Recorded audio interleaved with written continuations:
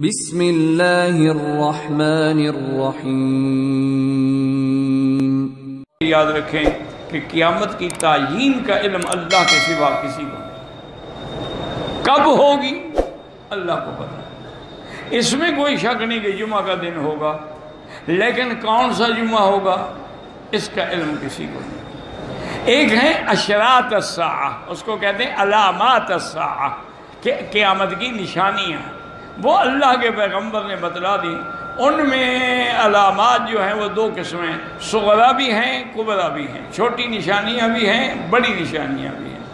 اور اب مفسرین اور محدثین کہتے ہیں کہ جتنی چھوٹی نشانیاں حضور نے فرمائی وہ سب پوری ہو گئی ہیں، اب صرف بڑی نشانیوں کا انتظار ہے۔ چھوٹی نشانیوں میں جیسے کہ حضور نے فرمایا تھا کہ یہ بھی علامات قیامت میں ہے کہ ایک بچہ جو ہے وہ دوستوں کا بڑا فرما بردار ہوگا لیکن والدین کا نافرمان ہوگا، یہ بھی علامات قیامت میں سے ہے۔ اسی طرح حضور نے فرمایا یہ بھی علامات قیامت میں سے ہے کہ آج وہ لوگ جو بکریاں چرانے والے ہوتے تھے، آج وہ جب کہ آخر وقت آئے گا تو قیامت سے پہلے حفاتن عراتن، یعنی پاؤں ننگے سر ننگے بکریوں کے چرواہے، یتطاولون فی البنیان، بلڈنگوں کی بلندی میں فخر کریں گے۔ وہ کہے گا میری بلڈنگ اونچی، وہ کہے گا میری بلڈنگ۔ آج دیکھ لیں بن رہی ہیں ساری، ایک دوسرے کا تقابل اور مقابلہ ہو رہا ہے۔ اسی طرح حضور نے فرمایا کہ یکسر الاشجار والابحار، سرزمین حجاز میں درخت بھی زیادہ ہوں گے اور پانی بھی زیادہ ہو جائے گا۔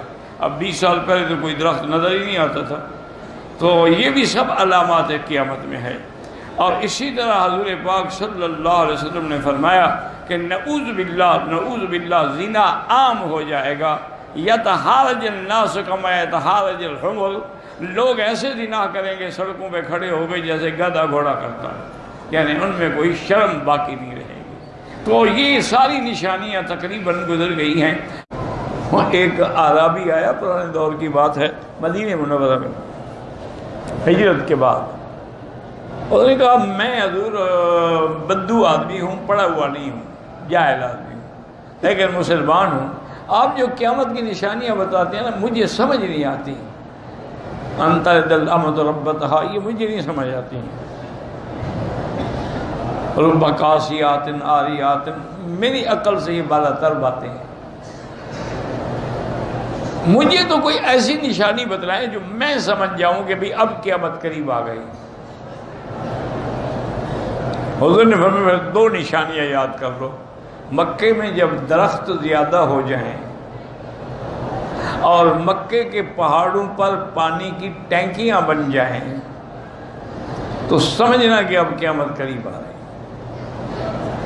آج آپ دیکھ لیں کوئی پہاڑ ہے جہاں ٹینکی نہ بنی ہو؟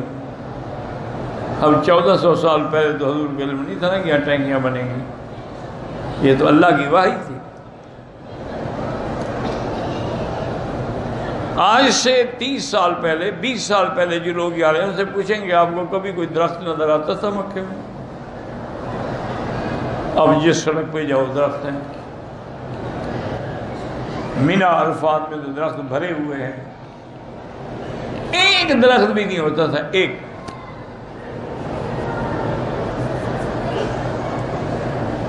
تو حضور پاک نے جو بھی بتلایا وہ اللہ کے وحی سے بتلایا اور وہ صحیح تھا۔